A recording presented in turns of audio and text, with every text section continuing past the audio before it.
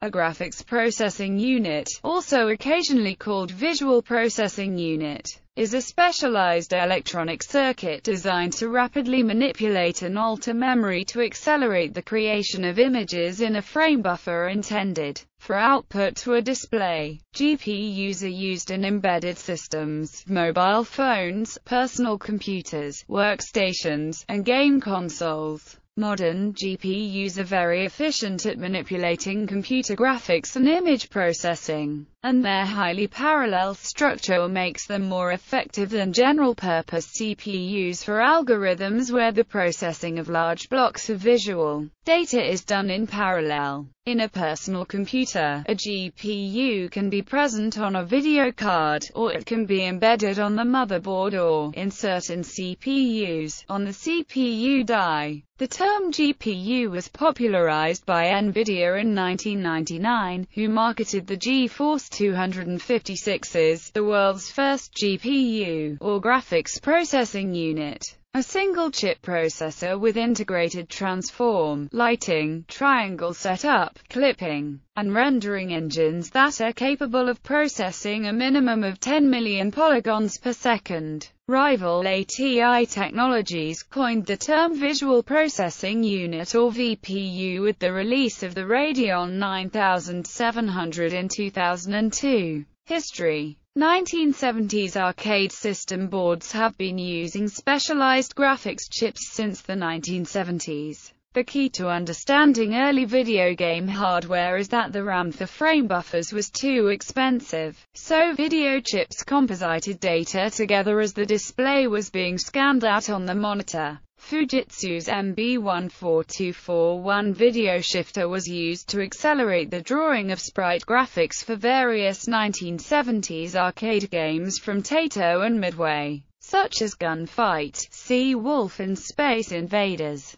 The Namco Galaxian arcade system in 1979 used specialized graphics hardware supporting RGB color, multicolored sprites and tile map backgrounds. The Galaxian hardware was widely used during the golden age of arcade video games by game companies such as Namco, Century, Gremlin, IREM, Konami, Midway, Nichibitsu, Sega and Taito. In the home market, the Atari 2600 in 1977 used a video shifter called the Television Interface Adapter. The Atari 8-bit computers had ANTIC, a video processor which interpreted instructions describing display list, the way the scan lines map to specific bitmap or character modes and where the memory is stored. 6502 machine code subroutines could be triggered on scan lines by setting a bit on a display list instruction. ANTIC also supported smooth vertical and horizontal scrolling independent of the CPU.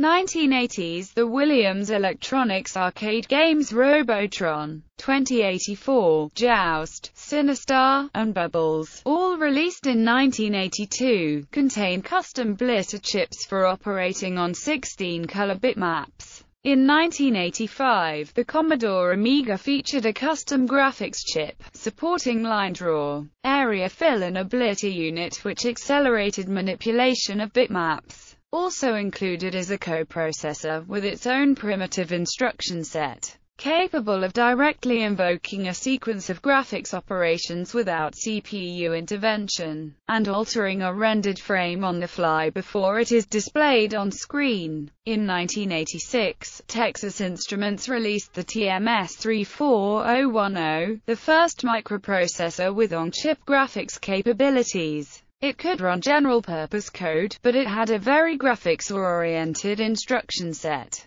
In 1991, this chip would become the basis of the Texas Instruments graphics architecture Windows accelerator cards. In 1987, the IBM 8514 graphics system was released as one of the first video cards for IBM PC compatibles to implement fixed-function 2D primitives in electronic hardware. The same year, Sharp released the X68000, which used a custom graphics chipset that was powerful for a home computer at the time, with a 65,536 color palette and hardware support for sprites, scrolling and multiple playfields, eventually serving as a development machine for Capcom's CP system arcade board. Fujitsu later competed with the FM Towns computer, released in 1989 with support for a full 16,777,216 color palette.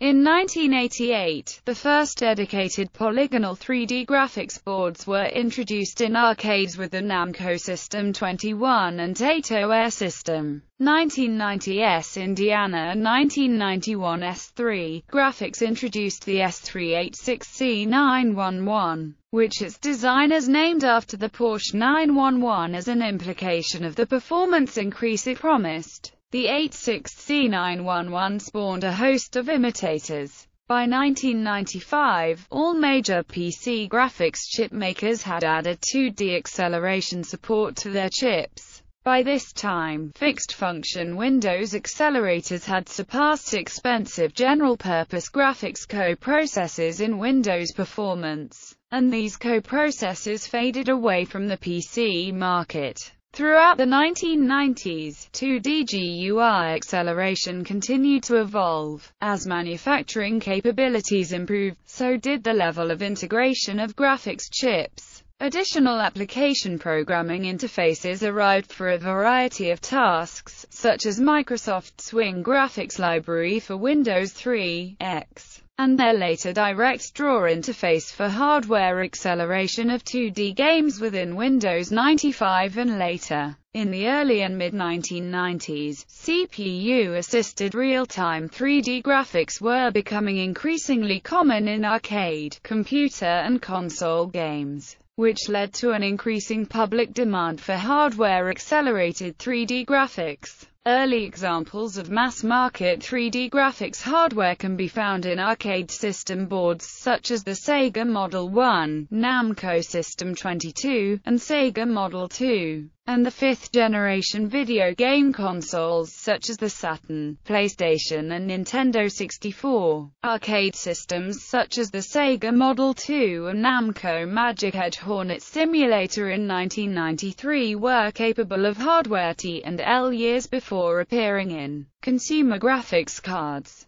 Fujitsu, which worked on the Sega Model 2 arcade system, began working on integrating T&L into a single LSI solution for use in home computers in 1995, the Fujitsu Pinolite.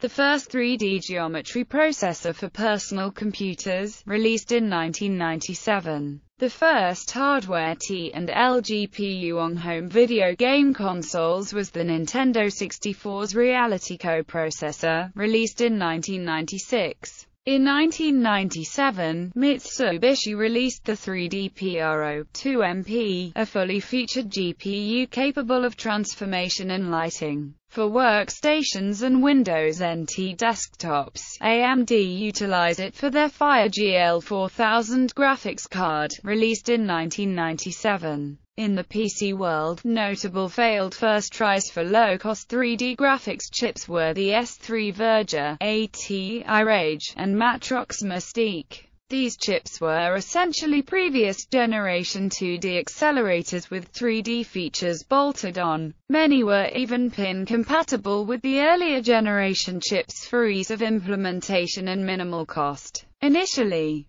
performance 3D graphics were possible only with discrete boards dedicated to accelerating 3D functions such as the PowerV and the 3DFX Voodoo. However, as manufacturing technology continued to progress, video, 2D GUI acceleration and 3D functionality were all integrated into one chip. Rendition's Verit chipsets were among the first to do this well enough to be worthy of note. In 1997, Rendition went a step further by collaborating with Hercules and Fujitsu on a Thriller Conspiracy project which combined a Fujitsu FX G1 Pinolite, geometry processor with a Verite V2200 core to create a graphics card with a full T&L engine years before NVIDIA's GeForce 256. This card, designed to reduce the load placed upon the system's CPU, never made it to market. OpenGL appeared in the early 90s as a professional graphics API, but originally suffered from performance issues which allowed the Glide API to step in and become a dominant force on the PC in the late 90s. However, these issues were quickly overcome and the Glide API fell by the wayside. Software implementations of OpenGL were common during this time, although the influence of OpenGL eventually led to widespread hardware support.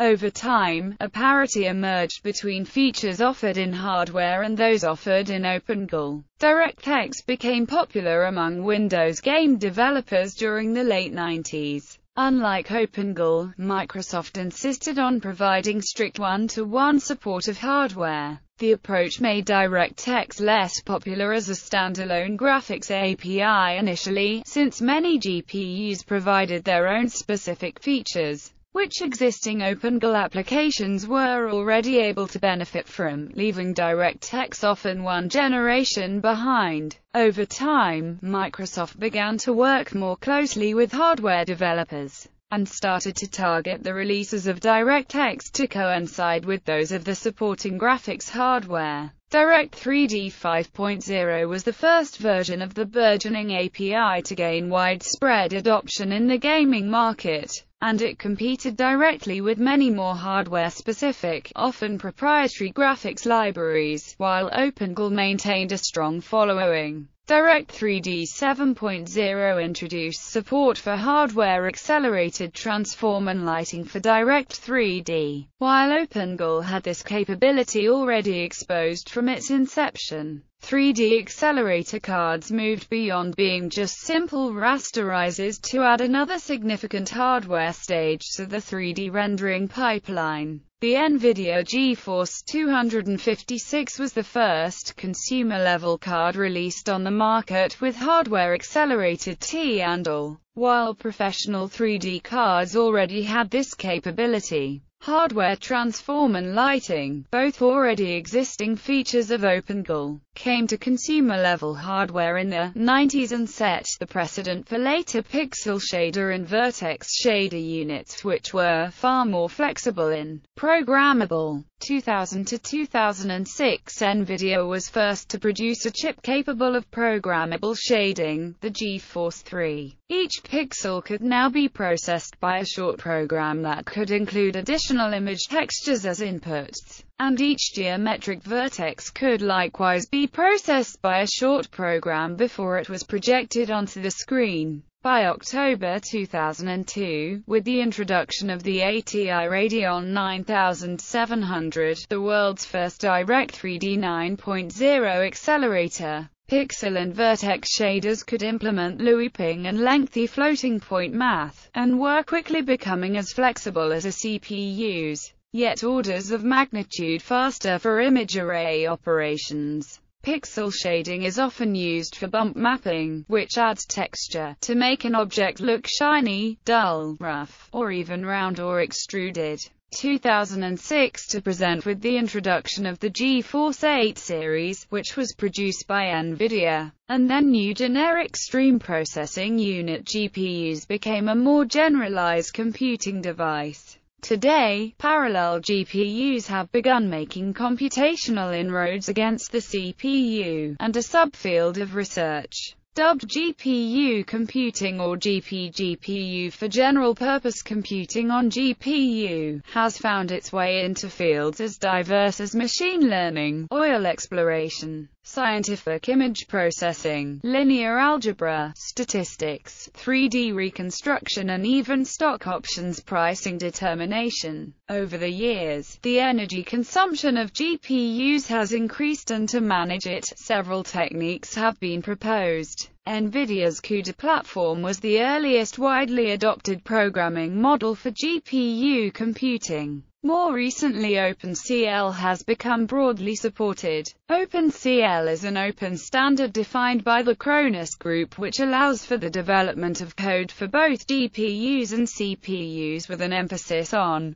portability. OpenCL solutions are supported by Intel, AMD, NVIDIA, and ARM, and according to a recent report by Evans Data, OpenCL is the GPU development platform most widely used by developers in both the US and Asia Pacific. GPU companies. Many companies have produced GPUs under a number of brand names. In 2009, Intel, NVIDIA and AMD, ATI were the market share leaders, with 49.4%, 27.8% and 20.6% market share respectively. However, those numbers include Intel's integrated graphics solutions as GPUs. Not counting those numbers, NVIDIA and ATI control nearly 100% of the market as of 2008.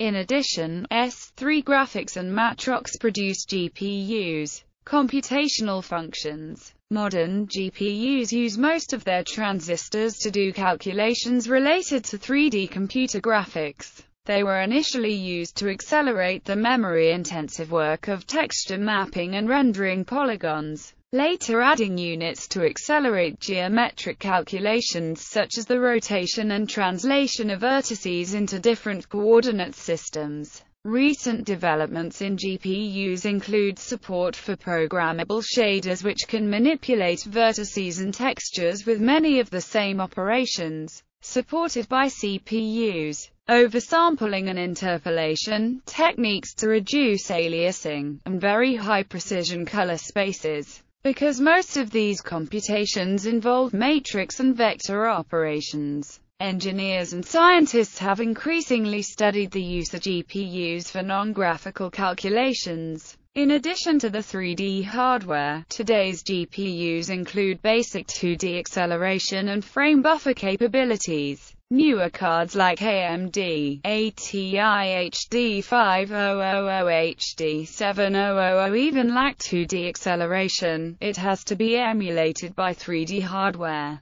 GPU accelerated video decoding. Most GPUs made since 1995 support the YUV color space and hardware overlays, important for digital video playback. And many GPUs made since 2000 also support MPEG primitives such as motion compensation and IDCT. This process of hardware-accelerated video decoding, where portions of the video decoding process and video post-processing are offloaded to the GPU hardware, is commonly referred to as GPU-accelerated video decoding, GPU-assisted video decoding, GPU hardware-accelerated video decoding, or GPU hardware-assisted video decoding. More recent graphics cards even decode high-definition video on the card, offloading the central processing unit.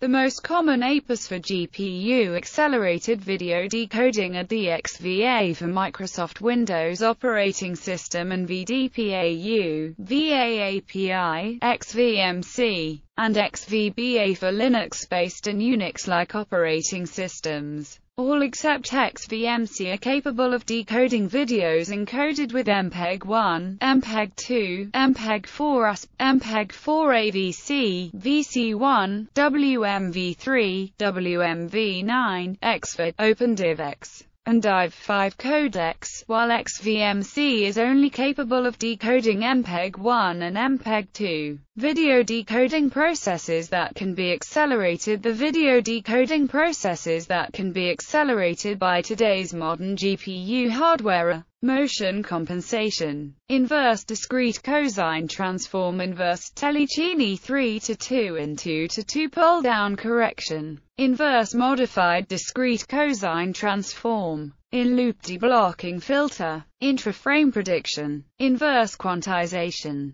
variable length decoding, more commonly known as slice-level acceleration, spatial temporal deinterlacing and automatic interlace, progressive source detection, bit stream processing and perfect pixel positioning.